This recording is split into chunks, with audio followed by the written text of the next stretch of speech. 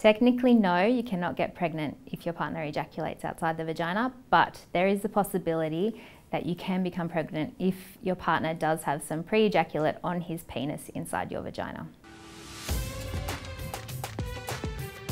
So just to clarify, sexual intercourse is between a vagina and a penis. Technically, you cannot get pregnant if you have sex whilst having your period. However, there is a chance that you may have ovulated at a different time, which can cause pregnancy. Yes, you can, as you may have ovulated prior to having sex. Emergency contraception is often referred to as the morning after pill, which implies that sex happened at night and you are having the emergency contraception in the morning after, but sex can happen at any time. So emergency contraception should be taken as soon as possible after you have sex, preferably within the first 72 hours. You are able to get the emergency contraception at any pharmacist across Australia. There is a cost of about $20 to $30. However, you don't need any ID to go and collect the medication.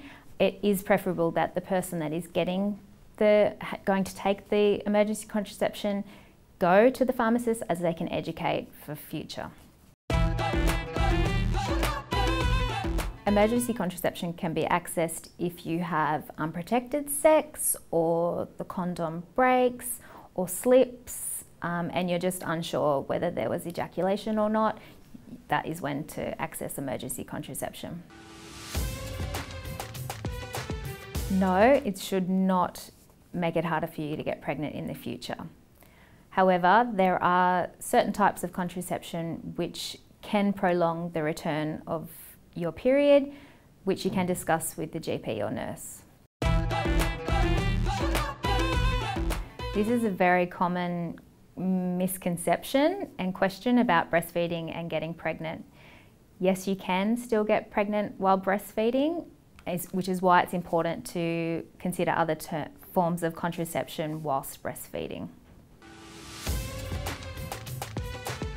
This is a very common question we have about termination. However, thoughts are not facts.